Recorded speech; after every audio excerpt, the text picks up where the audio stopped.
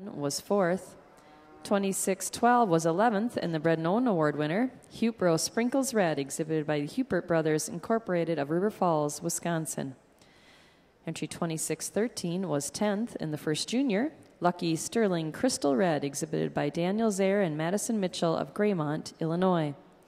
Entry 2614 was 12th in the second junior, Willstar Lion K 7409 Red, exhibited by Kaylee and Callista Hodorf of Eden, Wisconsin. Entry 2615 was 16th, 2616 was 7th, 2617 was our winning entry, Ms. Gladray More Fun Red, exhibited by Richard Green of Middletown, Delaware. Entry 2618 was 20th, 2620 was 14th, 2621 placed 5th, 2622 was 15th, 2623 was 13th, 2624 placed 6th, and entry 2625 placed 8th. Now in the ring for our Grand International Red and White Show is the Winter Yearling Heifer class.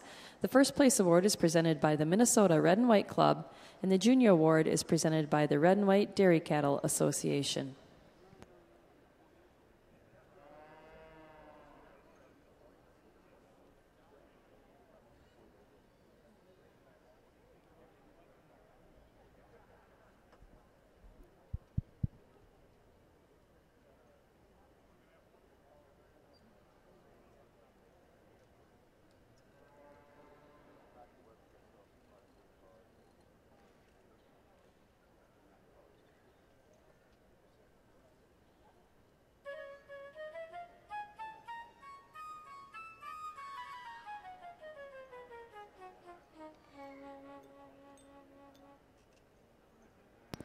We're getting to our final classes here in the Grand International Red and White Heifer Show. I think it's an appropriate time to acknowledge the people who've helped the show run very, very smoothly this afternoon for our judges.